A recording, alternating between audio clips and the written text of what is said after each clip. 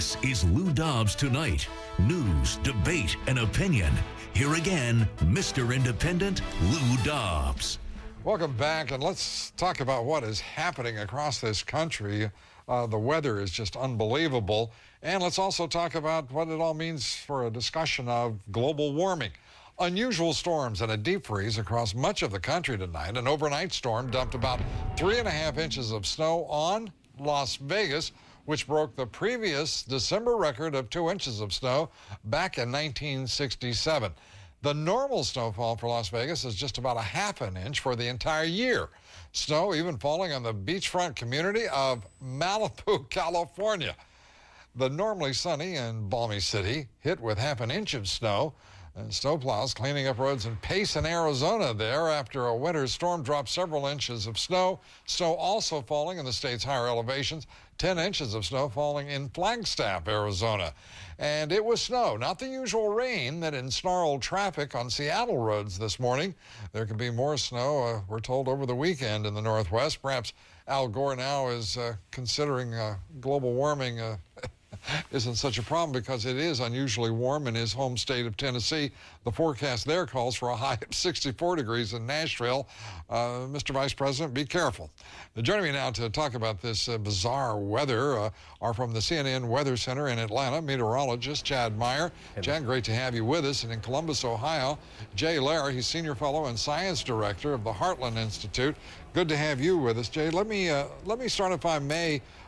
Chad, this is really a peculiar sort of circumstance, or is this one of those things where it just appears to be peculiar and we see this every winter? Yeah, you know, we really do. I mean, this no, listen to this. The chance of getting snow in Vegas on a day like yesterday, about 1 in 500. Now, that's the same chance of you getting a flush on a 5-card stud. Well, it happens. I mean, 5 cards, people do get flushes, right? So snow does happen. The odds are the same, and so it's just not all that. It's not all that weird. We got record snowfall. Wait a minute, Chad. We got record snowfall in Las Vegas for one day. Well, come on, that's all we got is one day.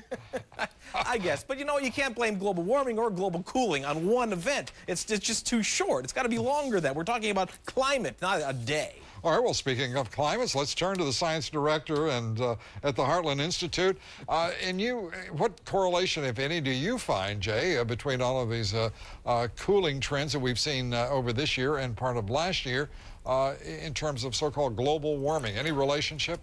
Absolutely not, Lou. I agree with Chad. I used to teach at the University of Arizona in the 1960s, and I can't remember a winter where we didn't have snow, and people don't think it snows in the desert. I grew up near a farming community, and I started reading the Farmer's Almanac when I was a small child. Right. And they've been tracking the weather since 1792. And I've gone back through my almanacs, and if there's one thing constant about the weather, it's change. And I know I share a hobby that you used to have, skydiving. Yep. I've jumped out of a plane in Ohio every month for 31 years, and I track the weather constantly to find out if I can make it out of a plane. That's a good thing to do.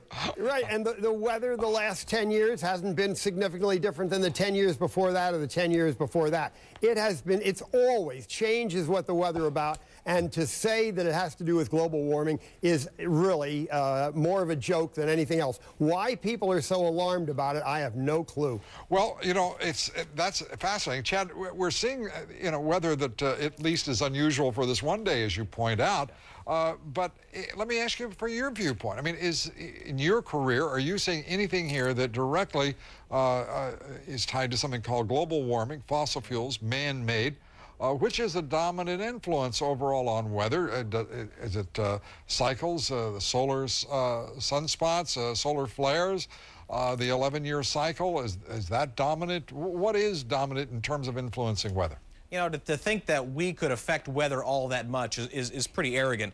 Mother Nature is so big. The world is so big. The oceans are so big. I think we're going to die from a lack of fresh water, or we're going to die from ocean acidification before we die from global warming, for sure. But this is like, you know, you said in your career. My career has been 22 years long. That's a good career in TV. But in talking about climate, it's like having a car for 3 days and say, this is a great car. Well, yeah, it was for 3 days, but maybe in day 5, 6, and 7, it won't be so good. And that's what we're doing here. We have 100 years worth of data, not millions of years that the world's been around. Yeah, I mean, Jay, we've been around just a little over by scientific estimates, about 4.5 billion years. What is your thought about the dominant influence on weather?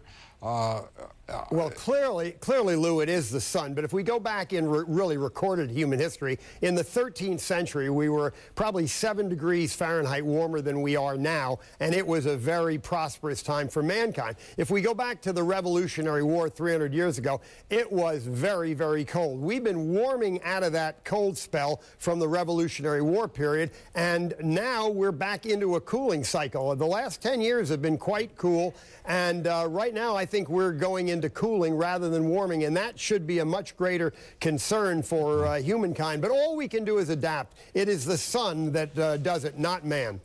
Jay Lehr, thank you very much. Chad Myers, thank you very much. We appreciate it. Find some more unusual weather for us, Chad.